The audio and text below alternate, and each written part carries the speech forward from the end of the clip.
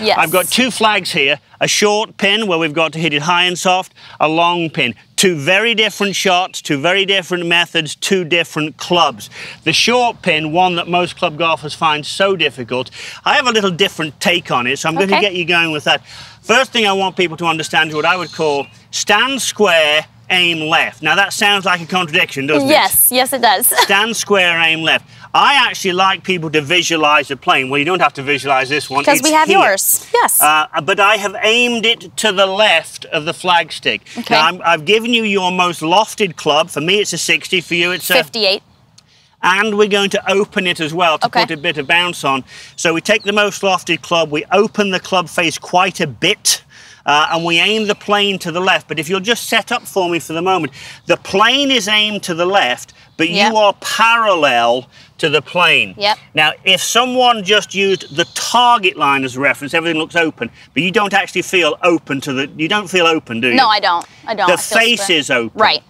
Correct. So that's the first bit. Stand square, aim left. Now, the second thing in teaching this shot is something I've found out, and I do hope that the jib can get in and really have a look at this. Whenever you open the face, you need to address the ball off the toe. Okay. Otherwise, Mr. Shank will pay you a visit. And we don't like that word. Well, here's why. If you look at this closely, if I open the club face a full 90 degrees, I would never do that, but if I did, what have I got to hit the ball with? The hosel. Only the hosel. Yes. And I have realized every bit you open the club face, you actually have less face to hit the ball with. So I used to open the face and shank him over there. So what I've learned to do, this is a Martin Hall, is if I'm going to open the face a lot, I address it way off what appears to be the toe.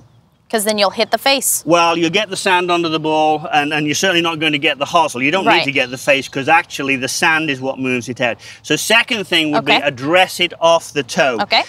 Now the third thing is, to get the height, it needs to be wristy. And I've got, with the leading hand, the left hand, I've got what I call wall, table, wall. I want you to imagine we're in like a little room here. There's a wall on this side of us. There's a wall on this side, and there's a table here. Okay. If you just put your left hand out in front of you, and perhaps the viewers could do this at home, as I go back, I want to put my left palm, my lead palm, on the wall. As I come down, I want my lead palm to wipe the milk off the table. I've talked about that with the trail hand to actually produce draw, but if you are wiping the milk off the table here, you're going to hit a nice high shot, and then I want you to put the palm on the wall there. So the lead palm, so important for the bunker shot. It's palm on the wall, palm on the table, palm on the wall. That keeps so much loft on that club. Right. And if we put a bit of wrist action in there and do that, we've got a really good chance to just zip that club under the ball. Yeah, and you can tell by how little sand you're still taking right there. That's exactly right. So what are we doing? We're standing square, but aiming left. We've opened the face, we've got the most lofted club because we want height. Address it well off the toe, Sarah Brown, Mama Brown, address it way off the toe.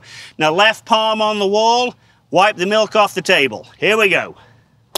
That was what is known as a little beauty, rather like yourself. That was a fantastic shot. And good point. You said, I mean, you're a player, you actually don't take that much sand with it. I see a lot of amateurs, you amateurs at home, you know you do it, they dig down, Martin, like way down into the sand. For a short bunker shot, total disaster. Now let's just say that in fact we were not going to the front pin, we're going to go to the far pin. Okay. This is a lesson from Langer right here, lesson from Langer. Now, we certainly can't do what we just did. We can't be wiping the milk off the table. So we're going to hit a longer shot for Langer. We're changing clubs. I've got a 56. I have a 54. You've got a 54. Now, the last shot we hit, we knocked the sand from under the golf ball. Right. This is a very different shot. The last shot we hit, we chopped his legs off. This is a very different shot. This is a shot, I call it the wave. I think of a surfer, a big wave coming in Hawaii. A wave, I want a wave of sand to shunt the ball forwards. One is chopping the legs off. The other is moving the sand forwards. Okay, so this one, I'm going to stand square, the longer shot. I'm going to stand square with the face square. I'm going to put the ball back a bit. Hands are going to be forwards a little bit. and I'm going to just, as Bernhard said to me, let the right side turn through it. So it would be, there's not going to be all that much follow through. It's a bit of a dig. I'm definitely going to let the right side turn through it. And you can see that hits it out a much longer. I'd be very, very pleased with that. I'm so pleased with that. I declare it's a contest. I knew you were going to say that. I declare it's a contest. The contest is on. But you see, it's funny. I probably felt less speed in that shot than the shorter one that you hit. So in the higher one, it was wipe the milk off the table. Wall, with this one, if you had a watch on, it would be drive the nail into the wall. You could do it with the front of your glove too? You could. Yeah. It'd be drive the nail. So one of them we're chopping his legs off. The other one we're going to be driving the sand forwards. It's going out on a wave. So square stance. And we're not opening the club face. No, square stance barely. Yeah. Square stance, open club face. Don't need a lot of sand here. Don't need a lot of follow through. And that was really well played. Little left, but we take that. Yeah. It's out. But I like what you said. You switched clubs. And I think amateurs at home don't do that.